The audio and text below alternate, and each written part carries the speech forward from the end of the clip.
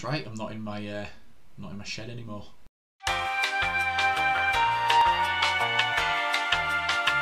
Hello there, I'm another Magento dev. In this video I wanted to just go over how to install a Magento 2 that you receive from somebody else. So what I mean by that is you're working possibly on a Bitbucket repo or Git repo. Feel you a task to do the development on a site, and it's been started by someone else. They've installed it.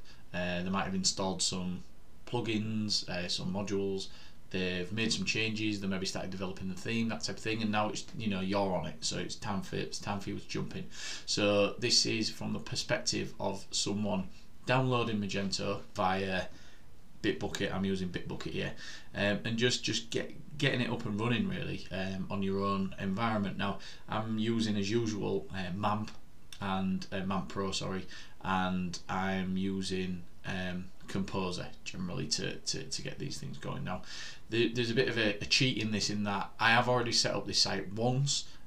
What happened was the repository got so messed up at my end and my colleague's end that the third developer who was working on it fixed it and got it working, because he'd done the most work on it. So we've like, right, you get it fixed, and then we'll just clone the repository again, and basically we'll take it from there. So what I've done is I've cloned essentially a brand new version of the repository, and this is what you can see on the screen now. So I've automatically cloned it on master branch, and I know for a fact that master branch doesn't have all of the files required for this install to work, because if you look in the app folder, we've not got anything in there. So this, by the way, what I've got on the screen is my ZSH RC file, and I found this a useful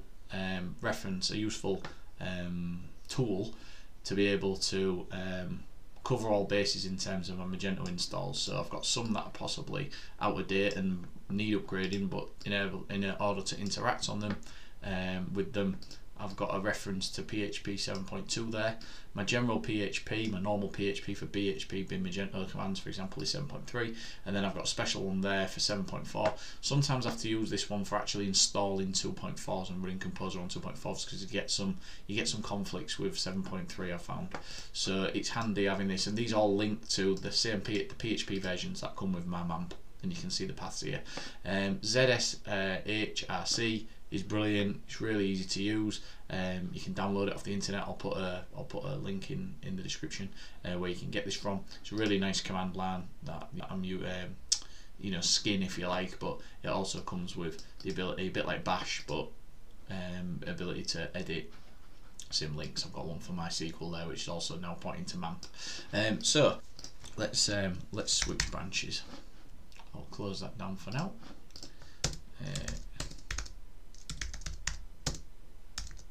Let's jump onto develop branch and see what we get. Okay, we're on develop branch now, and it's, there you go. So I've got theme, I've got all the bits and bobs I need. Notice the vendor folder's empty. This is because on this install I'm going to need to run Composer. We recently upgraded this site. We started it on 2.4.1, and then we ran an upgrade for 2.4.2, and also we've installed a load of modules as well, which hopefully are gonna come through for me when I run my Composer. So it should be dead straightforward. This should be a short video. It should end after I've ran this and then run the big 4 commands. Let's see. I'll just see what happens. So PHP. So this is how I would go about it. Now my Mamp always runs out of memory. I've touched on this before, so I always, just as precaution,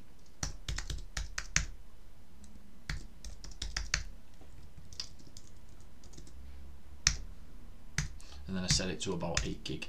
If you've watched any of my tutorials before, you see that I generally use Composer like this. And I always forget. I should remember my path to my Composer, but I never do. I'm lazy. I do it every time. There we go. So we'll just borrow this again, and I won't remember it for next time.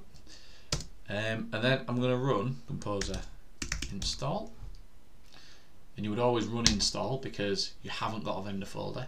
And as you can see it here, slapping all the Magento stuff that's required into the Magento folder there, into the vendor folder there. A lot of it going into the Magento folder though. So we'll let this run. So this is going to take a while. Just to sort of reiterate something, 2.4.2 Magento is now compatible with Composer 2. I'm not running Composer 2 though on this occasion. I'm not going to make that leap up yet. Feel free to leave a message in the comments if you are using Composer 2, and maybe let us know any experiences that you've had with it so far, any issues that you might have come across. It'd be interesting to know, but I'm not using it just yet. So what do you need for this to work? It isn't just a case of running Composer. You need also the media folder if you're going to get it working locally with media, with images. So usually you would maybe async that from the server if we're working on a site that already is in production. If we're not, if this site that I'm working on here is a Magento 1 to Magento 2 upgrade, so, or replatforming, so I did take a dump of the media folder from the Magento 1 and then let Magento 2 do its business and create the cache folders.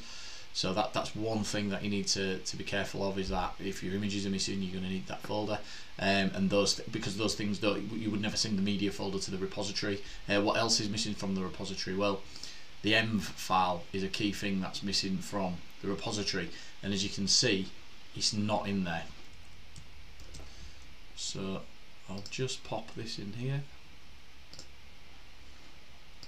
So it's one thing we need to remember, is to pop your env folder in, and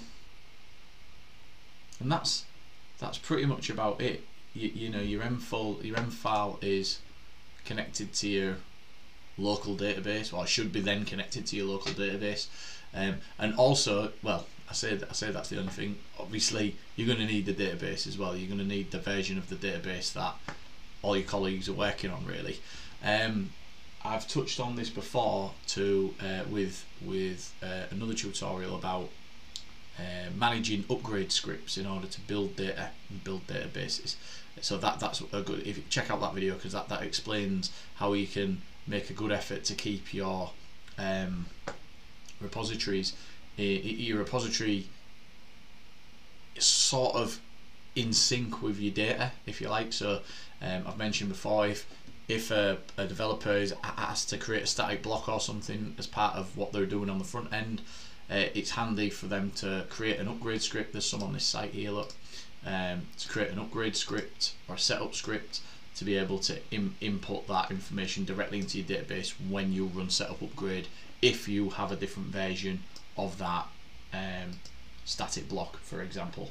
So there's a few ways you can deal with that, but essentially, in terms of getting this set up and running, you do need a copy of the database. So now that's installed, I know that I've got a database already, because as I say, I'm repairing. This is more of a reinstall of something that I had that existed, rather than a brand new. So all I'm going to run now is my usual, and I'm also going to then disable the cache. So we'll chuck this in, and as I say, the most important things are, you've got to have a database, you've got to have an env, and you've got to have the media folder to really get the experience of the site and match it up with your colleagues. And as long as everyone's got those three things, the repo will do the rest and keep everything else up to date. And as I say, that little bit of icing on the cake would be using upgrade, for your team to be comfortable using upgrade scripts, to be able to for everybody to keep their data, their core data, if you like, the stuff that developers would add, in sync. If you're already working on a site what's in production, and you know your client are making changes, then that's a little bit more tricky to track. You're not going to be able to. You're not going to be able to do that. You have to manage that process with the client. Every time and it's good that I always forget it, because I can always then remind you guys. Gotta have Elasticsearch running because it's a Magento 2.4 or above. So setup upgrade won't run without Elasticsearch running. I do that on purpose. Another thing I'll touch on real quick is my Mamp setup. So Mamp Pro is really good. Created a host already. It's linked to a database. So all I'll need to do once this is up and running is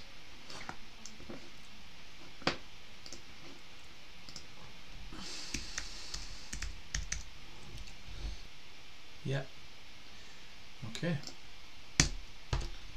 see what happens. Fingers crossed it should come back. We'll go.